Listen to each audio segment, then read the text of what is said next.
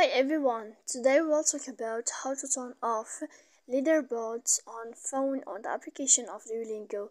To know how to turn off leaderboards on phone on the application of Duolingo, you should just go to the app of Duolingo as you see and you will click.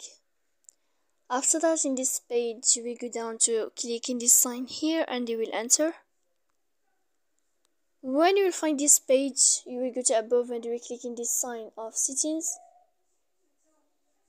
After that, in this page here, you will go down to search about this sign and you will click.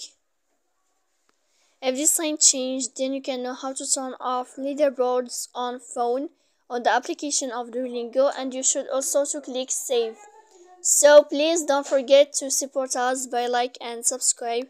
See you next time in another video, and thank you for your attention.